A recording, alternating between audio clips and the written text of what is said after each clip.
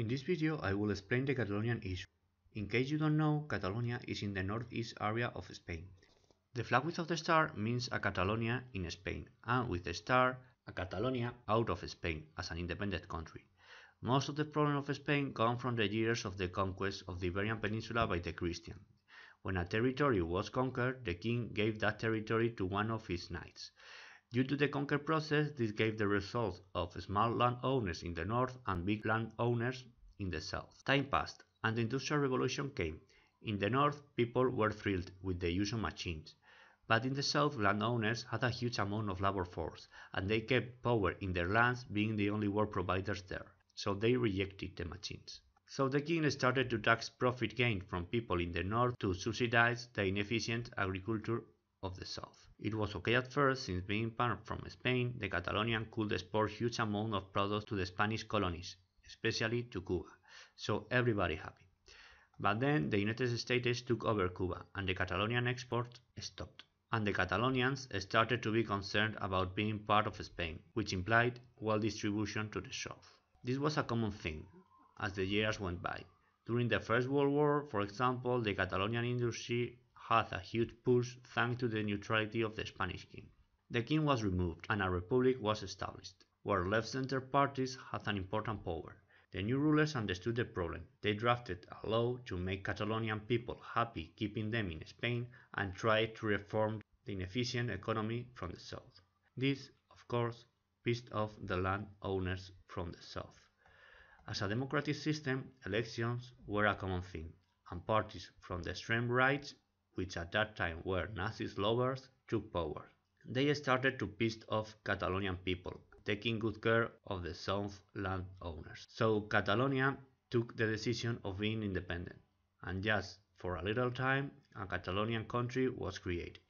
The workers asked for guns and ammo to defend the new country from the Spanish army intervention, but the businessmen didn't agree with that, since it was probable that they used those guns to start a revolution and end capitalism. So the politicians refused to provide these guns, and the Spanish army conquered the new country with almost no effort, and put it back in Spain again.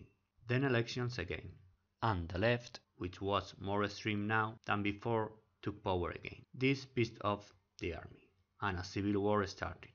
Lots of people died, among them communists, socialists, anarchists, and the independentists from Catalonia were wiped out.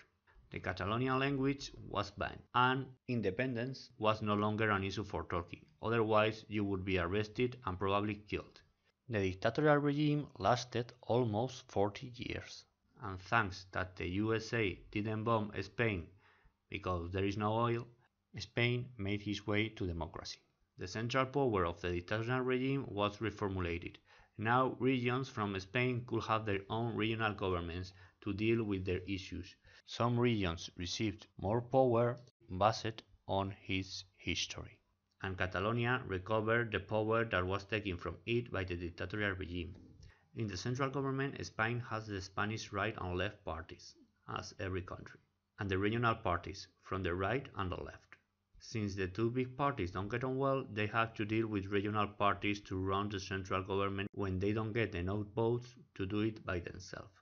And this is important, because the right and left Catalonian parties set aside their difference and push for more regional power in the Spanish parliament. So the Spanish right party can come to an agreement with the right Catalonian parties to rule the country, and the Spanish left party can reach an agreement also with the right Catalonian party or the left Catalonian party, since leftist people are more open-minded. These agreements are also important in the Catalonian parliament, where the picture is different, since the Spanish parties usually have less power than regional ones, so it's a common thing the exchange of power for support. In 2006, the Spanish Left Party got an agreement with the right Catalonian Party for passing a law to give more power to the Catalonian and reconfigure the fiscal policy, letting them to deal with some taxes instead of the central government. So more money from the Catalonian taxpayers will remain in Catalonia. Among other things, also gave own political power over the judges to Catalonia. The Spanish Right Party sued this law, and the Spanish judge cancelled some articles, among them this thing of the judges. Then the crisis came, and lots of corruption scandals began to appear. Well, starting with the crisis, Spanish public debt and Catalonian public regional debt skyrocketed. So the argument about sending Catalonian taxpayer money to the south started again. Usually the Spanish left party is the best dealing with that, but the failure of Keynesian economics against the crisis destroyed the Spanish left party. So now we have the right party dealing the issue with the Catalonian right party, the Catalonian left party, and an extreme left party. This last one was needed to be majority in the Catalonian parliament. That is the very first thing you need if you want to push for a declaration of independence.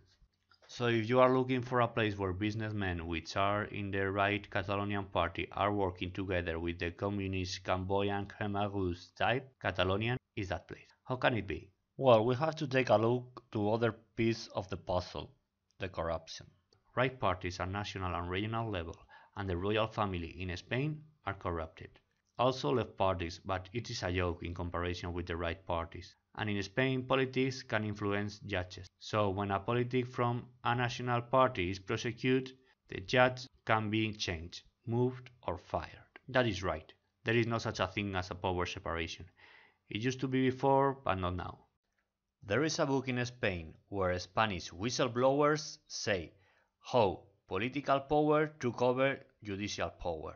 So right Catalonian politics exalt the masses with the slogan Spain steals Catalonian taxpayers. But maybe they are thinking about how good it will be to have power over Catalonian judges to confront charges for corruption. And last, but by far the most important thing that has created this point of not return status is our friend the devil. Well, I mean, the central banking. The Spanish government can borrow money from private investors, and then this private investor will take the debt bond to the central bank, who will just print the money out of thin air, creating inflation. So thanks to this scam, Spanish debt bonds has a good acceptance in the markets. But Catalonian regional debt bonds are not accepted, so they cannot participate in this scam. And for that, private investors don't want them.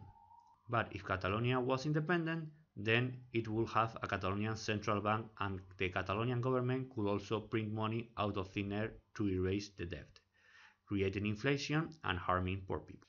In fact, the Catalonian movement is a little decaf, since they don't mind to be part of a macro state called Europe in the future, although not all the groups think like that. So while the population is brainwashed, the story is the same. Every time you start watching flags and patriotic thoughts hailed by naive, regular people behind the scenes, the reality is always the same. Private interests trying to use the public resources to enrich themselves and get away with it. Thanks for watching and please subscribe, although most of my videos are in Spanish.